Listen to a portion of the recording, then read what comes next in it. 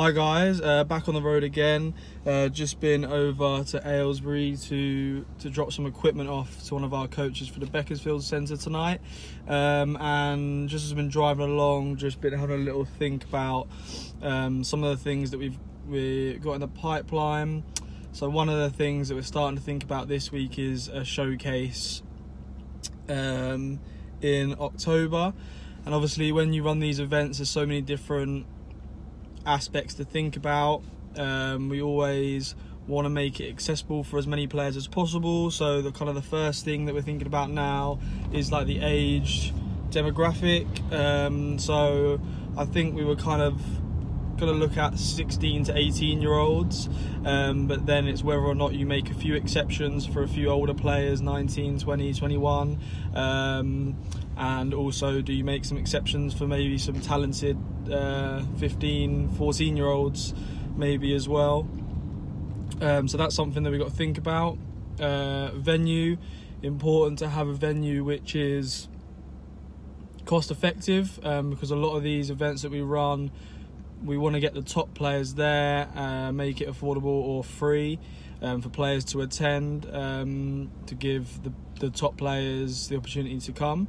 So we've got to think about a venue which is going to be affordable and accessible in terms of travel. Not everyone can drive, public transport, is it available in the evenings?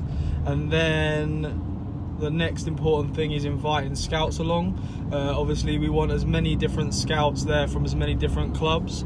Obviously some clubs have full-time scouts, but with the level of the players, it's not going to be just the top clubs that we're going to be inviting. There's going to be clubs from lower down the pyramid, and a lot of their scouts possibly might not be full-time.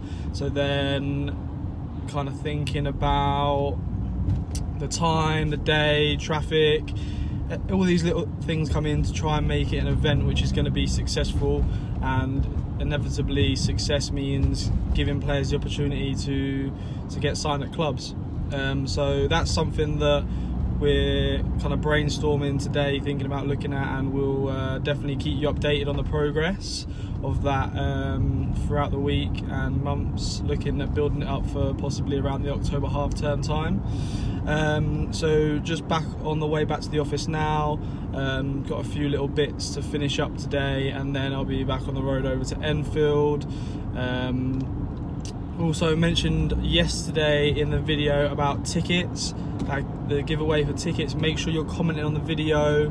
It doesn't matter what the comment is, just make sure you put a comment down for your chance to win 2 tickets to the Arsenal-Brentford game next week in the Carabao Cup at the Emirates. Should be a great game. Should be some... Brentford are doing really well. Favourites to win the Championship this year. They've got a great start to the season. Arsenal should play probably a couple of the younger players that are looking to break through, the likes of Eddie Nikita, Emil Smith-Rowe, players that are on the fringe of the first team and youth teams. So yeah. So what I'm going to do now, head back to the office, do a little bit of admin stuff, and then I'll probably catch up with you guys again on the way to Enfield. I just arrived in Enfield about half an hour early for my one-to-one session, and then the development centre session as well here in Enfield.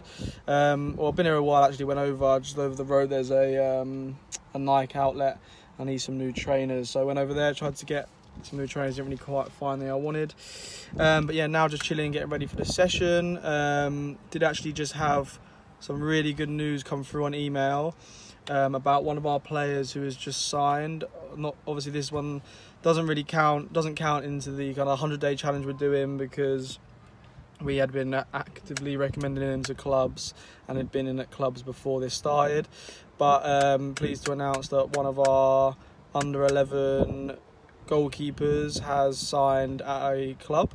So that's some great news, and the parents just sent me an email to thank me for everything that we've done, so I'm going to try and catch up with them on the phone either this evening or tomorrow morning. So I'll kind of show you what happens with that.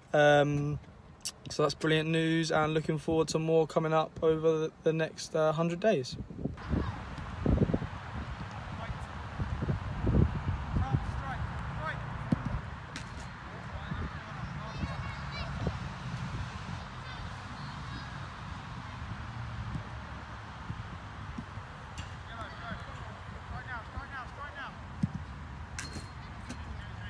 Tom, right there. Complete your last season goal, and then I want your 3 football aims as well. Okay, eventually sign for Palace. Why Palace? Because, well, they're kind of lower down in the league, and then I want to like expand. Yeah. Decision-making, shooting. And what are you writing down? accuracy. Accuracy. Accuracy of what? Like passing. Cool. Top goal scorer, a lot of assists and professional. Daniel, know when to pass, Daniel. Mark. Good. Decision making.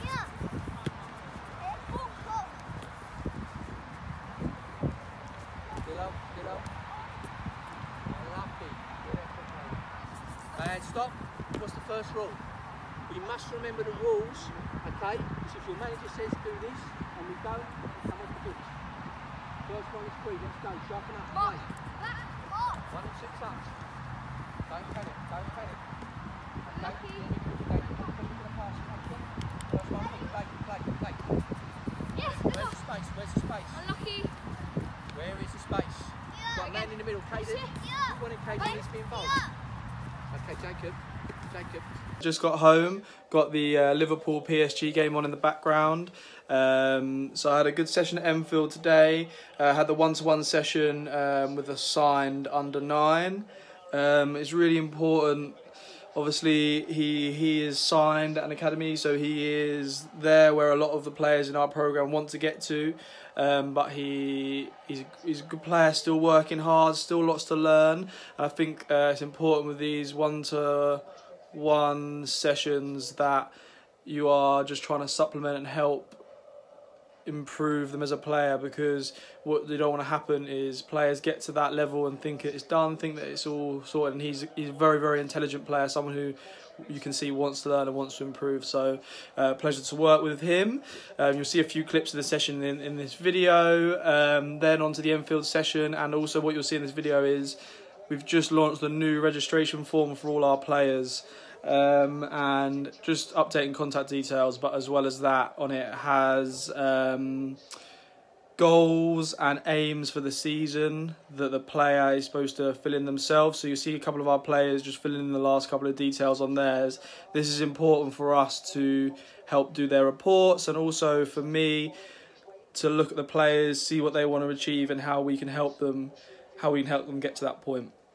Very important to be goal setting, very important to be focused and driven and not just doing things for the sake of it. Everything has to be done for a reason, and there has to be an end goal for everything that you do.